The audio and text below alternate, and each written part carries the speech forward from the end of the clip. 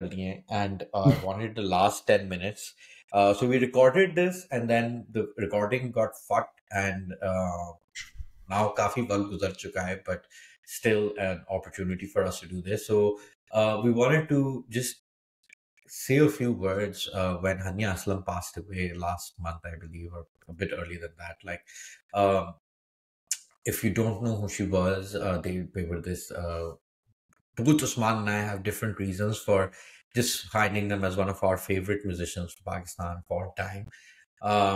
We had also spoken last time, and Usman, I'll ask you to do that again about like not just who Hanya has been as a musician across the different eras that she was prominent in, but personally also as somebody who really was stand out in how kind, approachable, and wonderful they were to younger musicians, to people reaching out to them in an industry which is like really, really uh, not that nice, very, very difficult for people to kind of find a footing in, and extremely difficult for people who are not straight men.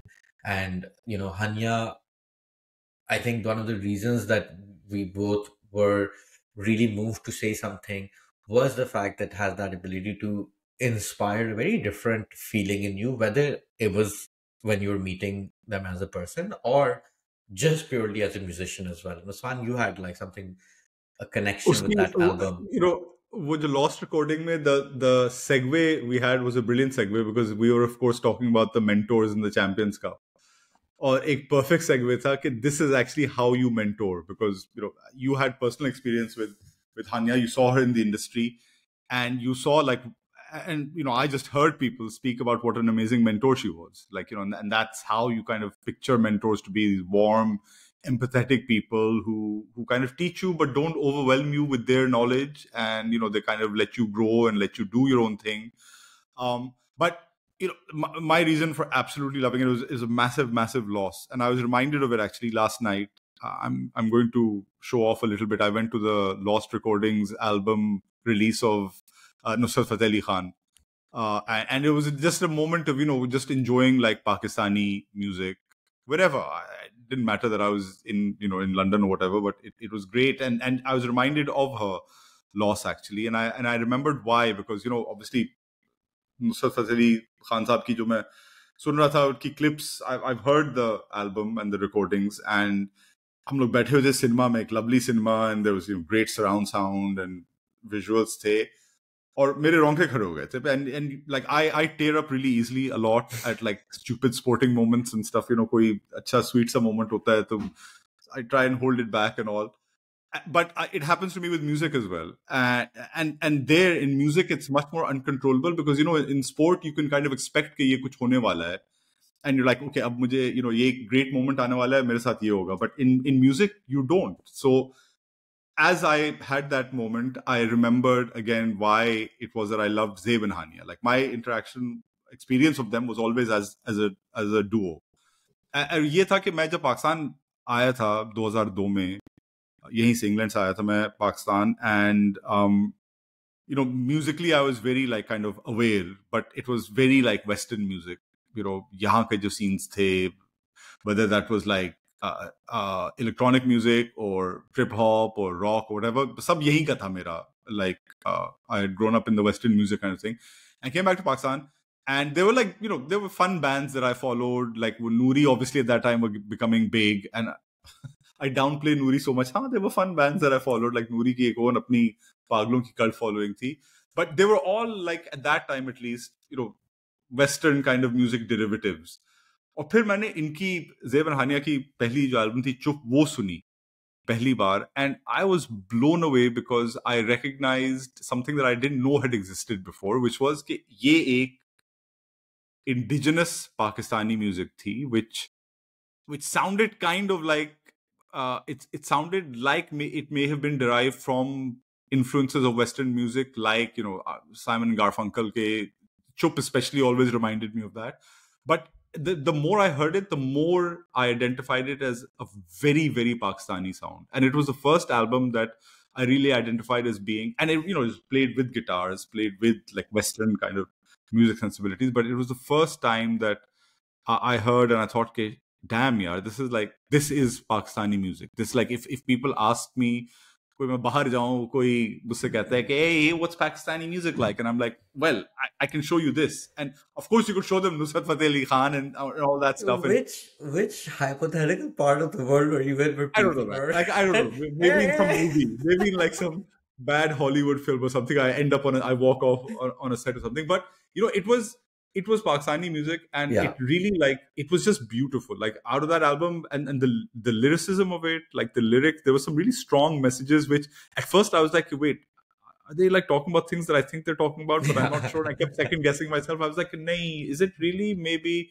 And then people were like, nay, nay, ye kya bakwas hai? No, they're just talking about love and all this. And I was like, okay, theek hai. But it was amazing. And, songs like my personal favorite on that first album was Itbar, which, like, is a song that you just listen to. And us gaane mein, actually, I think Haniya ki jo guitar genius thi, I don't know if it was her who plays the solo at the end, but I always assumed it was her, and not maybe Umran Shafiq, who another, I think, friend of yours, but also good. I think it was her with Gumby on the drums, and it is just like phenomenal. So, and I was reminded again of it because a friend of mine sent me like one of the last recordings that Haniya had done, uh, just on WhatsApp, like a voice note, and unfinished.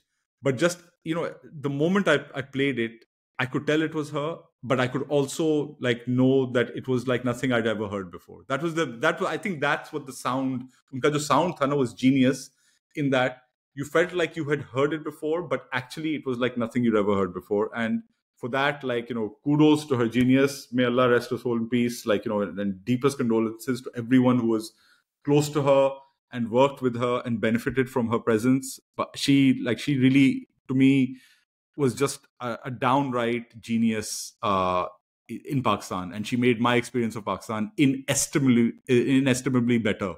Just by dint of her being a musician there. I think something that when I heard that album for the first time and it really struck me was that at that age and in that era, there was so much obsession with like guitars and guitar solos and Yeah, guitarists and, yeah, like a lot of shredding. bands. Yeah, like I was listening to for the guitaring and guitarist ka ye and falana dhimkana and a lot of that kind of music always has this really interesting tension or collaboration between the singer and the guitarist and whatever. And you obviously saw that in Zayn and Hanya's work. But what stood out then and has then consistently, like, stood the test of time is that, we discussed this before off camera. Like, Hanya is easily like the top three greatest guitarists in Pakistani history, that for me at least. Like, and I think you articulated why it wasn't necessarily कि, oh yaar सबसे crazy fret या whatever, because I don't know that stuff, but it was being able to translate the guitar into a local vernacular so effortlessly.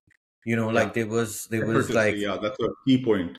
yeah, because like if I look at like someone like Umran is a really effortless guitarist, but it's very, very blues inspired, right? Like, or you Yeah, saw someone yeah, like Salman Ahmed really, or Ruhail Hayat much later on, very differently attempt fusion, and they're doing it with like, Salman's bringing a lot of his like Zeppelin sensibility, whatever, or Ruhail is bringing a lot of intricacy to it, or whatever. With Hanya, it was just completely natural, right? And I think that was one of those things, unlike the 90s and maybe a lot of the music in the early 2000s as well, where you got that idea कि पाकिस्तान में ये culture, band culture, rock culture वगैरह शुरू हो रहा है, ये हो रहा है. And so there was like, bands, like great bands, or Vital Signs or Strings or whoever you want to call from that era. उन सब की albums में काफी cringe किस्म की गानी और recording वगैरह भी होती थी. Like, हाँ, I think, बिल्कुल. it took a while before like bands were able to perform, like deliver kind of polished albums. And even there, like, okay, the production is better, this is better, but like with Chup, but it was just like the serendipity of like how good the Zayn and Hania were together. But you saw that in their future collaborations and in their future solo work, that they have this really great, like Hania के जो OSTs उसने किए हैं, उसके बाद जो गाने किए हैं, was just able to capture something where it was, even if it's with this Western instrument, the guitar, it felt very, very relatable. It felt very much the kind of people, मतलब हम लोग खुद भी जिस किस्म के हैं कि आप बर्गर भी हैं मगर आप देसी हैं और वहाँ पैदा हुए हैं, ये वो, and you can see that with some people who are able to blend those different parts of themselves so comfortably, and you see I that, think you hear that in her music, right? Like you can hear that blend happening I, very effortlessly. yeah, I much prefer the word blend, and I think that's much more fitting for her than fusion. Fusion Hmm. में जैसे ही कोई fusion बोलता है ना music में, तो मेरे खड़े हो जाते हैं रेडार के, यार ये एक ये लेंगे और एक ये लेंगे और ऐसे करेंगे कुछ, एकदम ऐसे मिलाएंगे और पीस पीस के कुछ बना देंगे, whereas blend is much just felt much more smoother and kind of almost accidentally filters into each other. And this was a defining trait, I think, of their music, at least to me, was, and I'm sure all creative processes are hard and they're difficult and they kill you, and like it's difficult to kind of come out with stuff, but the genius is to make it sound or read or look completely effortless and light. There's a lightness to it, that's the thing. And guitar shaders के साथ, जैसे जो पाकिस्तान के famous era guitar shaders या guitarist भी हो, आमिर जकी मरहूम, I think Faraz Anwar, was that, am I getting that name right? Faraz Anwar, yeah. Like all these guys were like, tortured dark souls who like took the guitar and made these weird, dark, difficult sounds. And here comes this genius, like you say, top 3 guitarists for the country, and she just, like, these melodies just flowed from her. Like they came out, and I'm sure it must have been difficult. Of course it was, but it, the beauty was just how light that whole process sounded. Like almost like she sat down like in Zamam and played this like beautiful carefree innings without a care in the world. Or aise khela, ye khela, wo khela. Not in Zamam. Maybe Mohammad Yusuf, actually, the elegance. Wasim Raja was my thing. Wasim Raja, or actually, it's blasphemy to say this, but somebody like Joe Root, where like you look up the famous. Well, I'll tell you why. Because the Yeah, famous thing this about is Joe gonna Root get is edited in the post anyways, but no, it's because the famous thing about Joe Root is that he comes out to bat, and suddenly you're not paying attention, and you look up at the scorecard, and he's on 35. And then and then you start noticing, and then he goes on to build like 100 or whatever. It was that kind of effortless कि आप notice ही नहीं करते हैं, और फिर आपको थोड़ी देर बाद ये एक thought strike करती है, ये ख्याल आता है कि shit यार, that this sounds like genius. This is amazing what she's doing, and that happens to me with a lot of their songs, with a lot of Zev and Hania songs.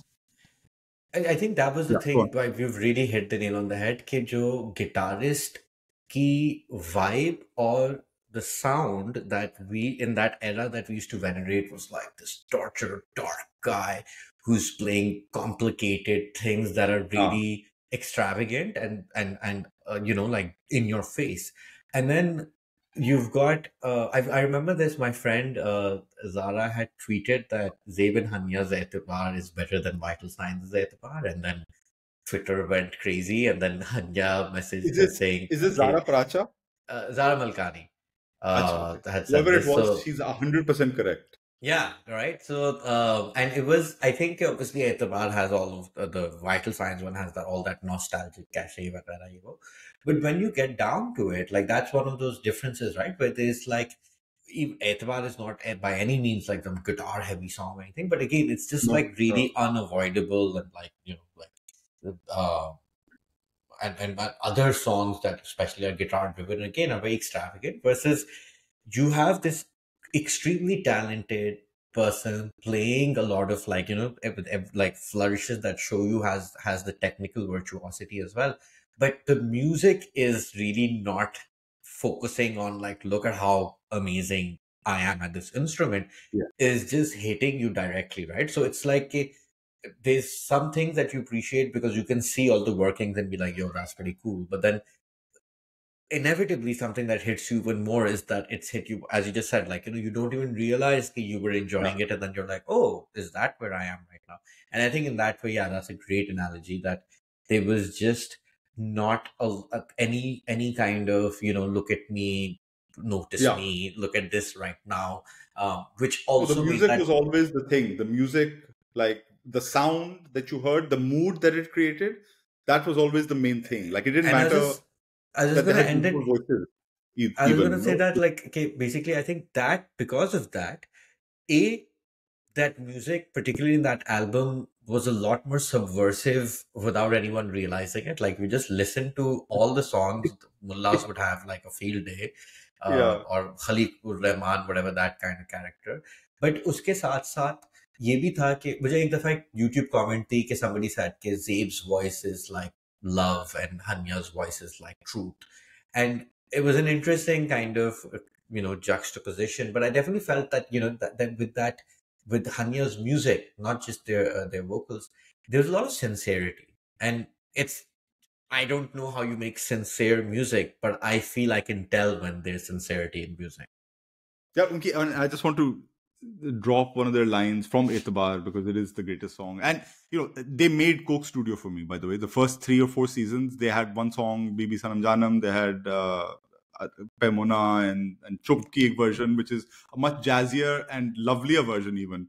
It was impossible to improve that song, but they covered their own song and they did it better. But एक जो line थी ना एतबार में, which subversion की बात कर रहे हैं, I don't know, maybe it's a really obvious line or something, but I can never, like, it's one of my greatest lines of music in a song ever. वो रात थी तेरी but और दिन अब है मेरा, which is just like that's like an fu. That's like just the ultimate whatever it is. I don't know what it meant. I've always wanted to ask them if I ever get a chance to speak to them. I'd love to ask them. Please tell me what it meant, because as in how you meant it. I know what it means, of course, but how you meant it, how you came up with it. It's just the greatest, simplest line of all time. It's triumphant. It's just amazing. And it was stuff like that, that always like stuck with you, like little things that they did, little things, almost like little hidden secrets that they put in their songs, and everyone interacts with it in a different way to other, like, I could say that about most of the songs on that album, that I have like one little favorite moment in that song, which is just like my favorite moment, and it appeals to me for a certain reason, and it may not appeal to anyone else, but I sure as hell would like to ask them how they created that moment, because I want to know why it means like so much to me, basically. And literally I can do that with almost every song in that album. एक ऐसा एक लम्हा आता है हर गाने में where I'm just like, shit, yes, this is for me. So again, it's just the genius of her music making, the genius of her chemistry with Zabe and the stuff they did, and just like a massive loss, man. I was thinking about her and like the people that we've lost in the music industry in Pakistan. Khan Saab was one, Nazia Hassan another. Now to think that Haniya is no longer there, able to make like just amazing music. It's just it's just a damn shame.